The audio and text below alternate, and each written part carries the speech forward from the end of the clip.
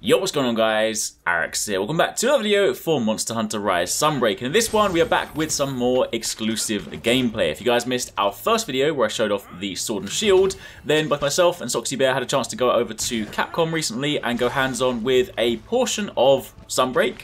We got to play a multiplayer quest against Luna Garen, and we also got to try a single player quest against Seregios. Of course, I'll be sharing that sort of stuff a little bit later on for you guys to see. But in this video, we're going to be focusing on the longsword. Yes, I know the longsword did get some pretty meaty buffs this time around, so I want to give you guys a chance to sort of see it in action. Now, it is worth noting, this of course is still a work in progress build. Things may still be subject to change, but in this video, I want to give you a chance to sort of see a few of the things we got to test out. So if you guys do enjoy this, a like would be super appreciated.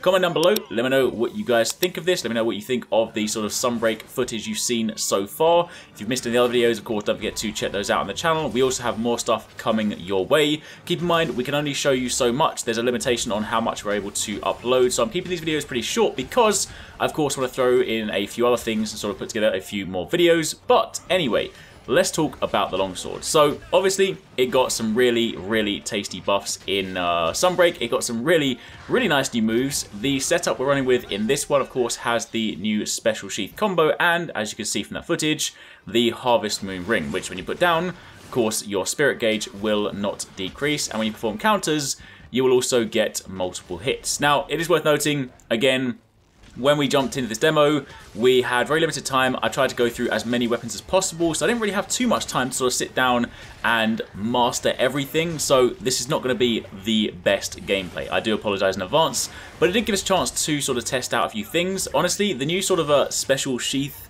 combo is really cool, or kind of a sacred sheath combo. Interesting sort of thing to note here as well, you'll actually see in the gameplay just then, was, and this was something that wasn't mentioned on the English website, but the Japanese website does mention it. There's actually a counter to that. They actually mentioned originally in the English website, they say if you get hit, then it sort of consumes a, a spirit gauge, and then we just assumed that meant that you get knocked out of it. But in actual fact, it means it consumes it, and you then get a counter from it. So really, it is just a very potent, not only a badass anime-looking move, but it's just a really powerful attack. So yeah, it's definitely sort of one of those things that we're still trying to sort of work out the best use case for it, because of course longsword is a pretty fast weapon, not necessarily as fast as things like sword and shield and stuff, but it is a faster weapon.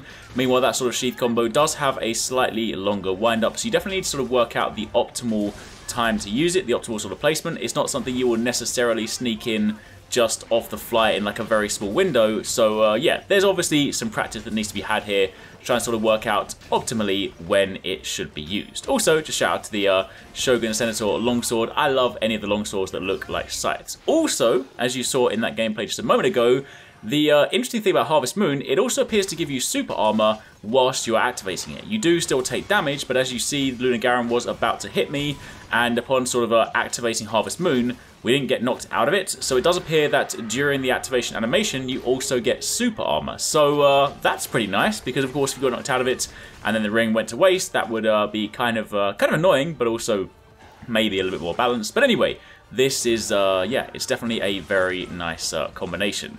All in all though, longsword definitely sort of did feel really good. I mean, it's always been quite a nice sort of flowing weapon anyway, and in Rise definitely got some nice new tech. The fact you could of course still switch between some of your favourite older moves thanks to the switch skill swap feature means you have plenty of stuff at your disposal. But that is it for the time being. If you guys have missed any of our recent videos, be sure to check out one of these ones linked on screen, and keep it locked because we've got more Sunbreak stuff coming your way.